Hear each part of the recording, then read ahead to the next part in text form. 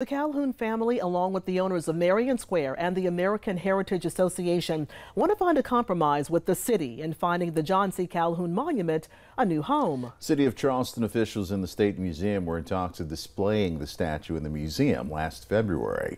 Destiny Kennedy is in Marion Square with more details on why that discussion came to a halt and lets us know what's next.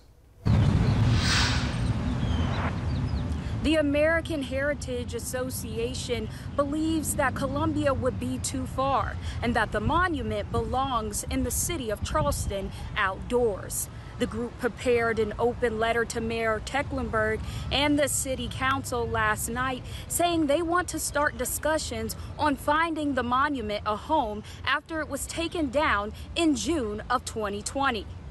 City of Charleston spokesperson Jack O'Toole said in a statement, as was widely reported in February of last year, the city and the State Museum were working out the details of a plan to display the statue at the museum in Columbia. Unfortunately, that plan was derailed by the AHA's lawsuit, which cast a legal shadow over the statue's ownership.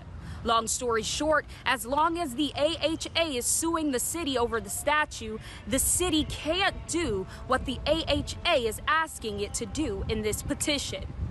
The lawsuit against the city was filed by the Calhoun family September 2020 and then refiled in November, adding the Marion Square owners as a co-plaintiff. President of the AHA, Brett Berry, says they had a good reason for refiling. But it was filed because we don't think the city has a right to decide this on their own. They broke the trust agreement, and so we would like folks that wish to preserve this piece of Charleston history to come together and hopefully chart a pathway forward. Berry hopes to speak with Mayor Tecklenburg and the Charleston City Council soon before heading to court. In Charleston, Destiny Kennedy, Live 5 News. Thank you.